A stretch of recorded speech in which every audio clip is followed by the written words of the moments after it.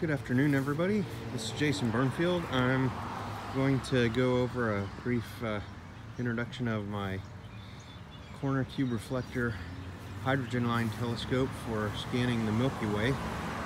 And I'm going to go through how I do a quick vertical scan.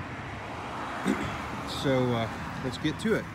So this is my 3 wavelength hydrogen line corner cube reflector antenna, and it's basically just a corner of a cube that's the dimensions are 3 wavelengths by 3 wavelengths by 3 wavelengths, which is the wavelength is 21 centimeters, so 3 wavelengths comes out to around 25 inches on all the sides.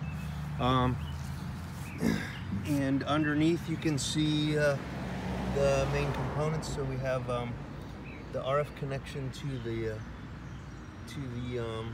monopole in the antenna, and then we have a low noise amplifier bandpass filter assembly here, and it has a switch on it that allows me to switch in a 50 ohm termination, so I can calibrate the system and correct for contributions to the actual amplifier and the rest of the active circuitry to the response, so that we can have a flat response.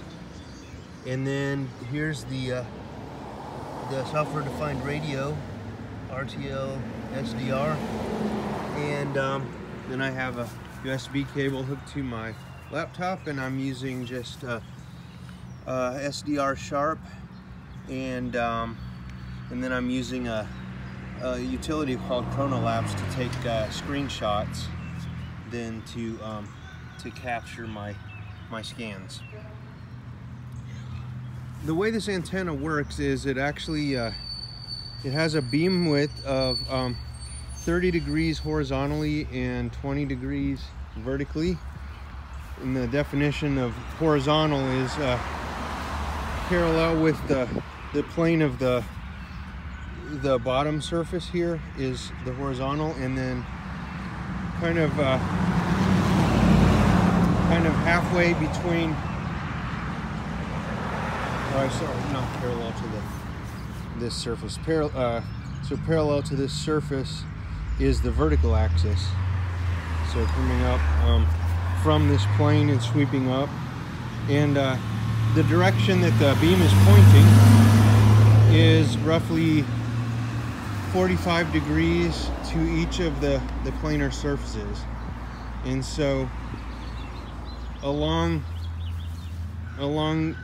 this axis is the 30 degree beam width, and along this axis is the 20 degree beam width. So and it's actually pointed straight up right now. It's looking vertical, and I've got it oriented so that it can be adjusted along the plane of the Milky Way, which is vertical at this point in time. So I'm gonna go through how I